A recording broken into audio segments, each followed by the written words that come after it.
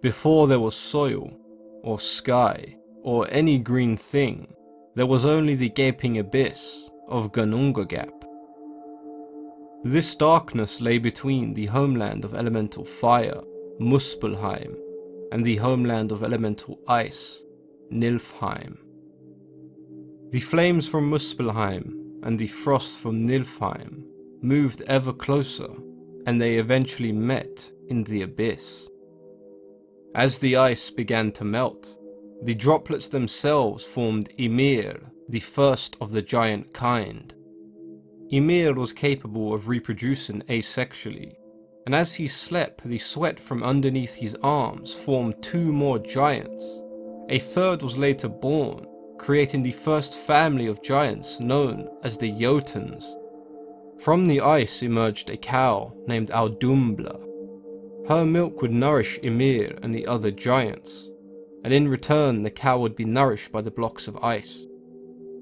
Audumla's licks uncovered Bori, the first god of the Aesir tribe.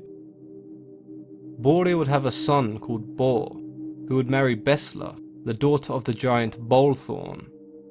They later had three half-god, half-giant children. We know them as Odin, Vili, and Ve. Odin and his brothers were concerned with how quickly the giants could reproduce, as they severely outnumbered the Aesir. The three brothers decided that their only option was to slay Ymir, and they waited till the giants slept before they began their assault. With all their strength, the brothers were able to overpower and slay Ymir. The blood which spouted from Ymir's body formed rivers, and these rivers drowned all but two giants. The surviving giants, Bergelmir and his wife, fled to the misty lands we now know as Jotunheim. The world as we know it in Norse mythology was created from the remains of Ymir's body. Odin and his brothers dragged Ymir's body into the abyss, and the 9 worlds were created.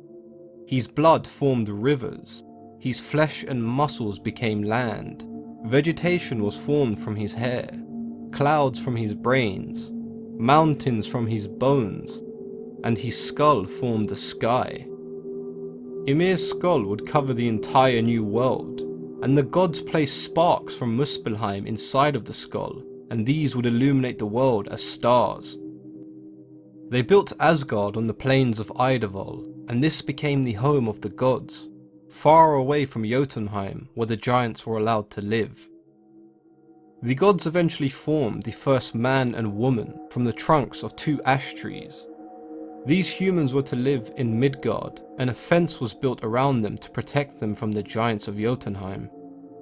The dwarves were formed when Ymir's body began to rot. The worms which crawled out of the remains became dwarves. The gods became worried that Ymir's rotting body would cause the sky to fall.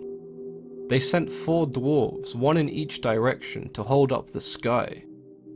These dwarves were named after the cardinal directions: Nordi for north, Soundri for south, Vestri for west, and Austri for east.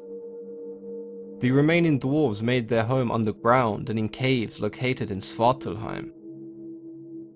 There was a man who had 2 children so bright and luminous that he named them Sul and Mani. The gods were angered by the man's arrogance, and so they took both children away from him. They placed both of the children in the sky, and they would become the sun and moon. The Norse myth of creation is one that has many conceptual meanings behind it, one of the most prominent being that life comes from death. The world was not created from nothing as it was in the Judeo-Christian myth. Rather than the gods creating the world, they first had to slay Ymir, who in this case represents the primal chaos, as he can reproduce without death or destruction.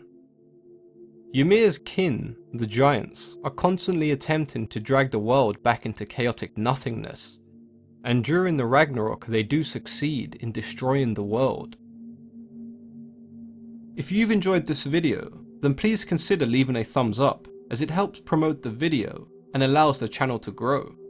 If there's anything you'd like to discuss or have any ideas for future videos, then please let me know in the comments section. As always, I've been your host, Mythology and Folklore Explained.